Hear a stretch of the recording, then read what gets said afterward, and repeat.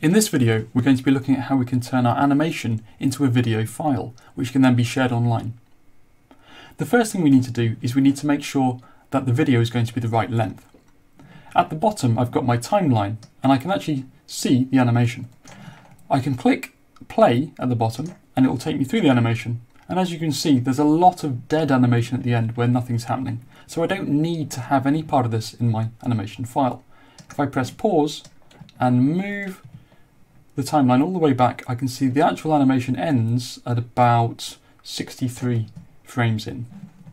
I have the start number, which is where the film's going to start, frame 1, and I have the end number. And we can see that 63 is about where it ends, so I can click on that and type 63. And now, if I press play, I can see the animation plays through and there's no excess time at the end. Once you've got your animation time sorted out, we need to go and set up the animation settings, the render settings. So on the right hand side, we're finding the printer tab. And this is going to allow us to set up the output file to be the right size and be saved to the right location. The three little dots with the lines next to them allow me to pick different settings. So you could set it up for 4K or HD or even old TV PAL mode if you wanted to. I'm just going to leave the default settings. And then down here under output, we can actually allocate the place on the drive where it's going to save it. So for me, it's going to be the C temp folder. You might want to click and change this to change to your own folder.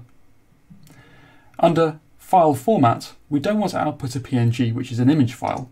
What we want to output is an FFmpeg video file. And now I've got all those things set up, I can actually render the animation.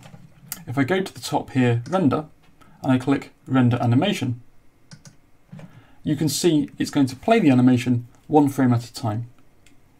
And what this is doing is it's also telling you how long each frame takes. So each frame that we're rendering at the moment is taking about 0.6, 0.7 of a second. And you can see one by one the frames are being built up.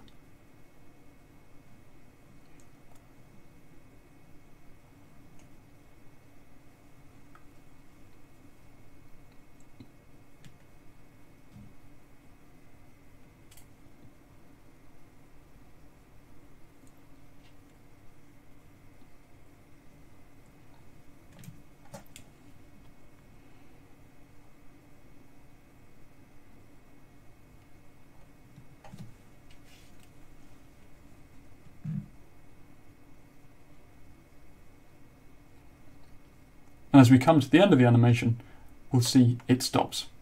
So the file has been output, and we can go and see it in the temp folder. And you can see it there. There is the film that's been output to the temp folder. So it's starting at frame 1, going all the way through to frame 63. And if you double click on this, we can actually see the whole video playing at once.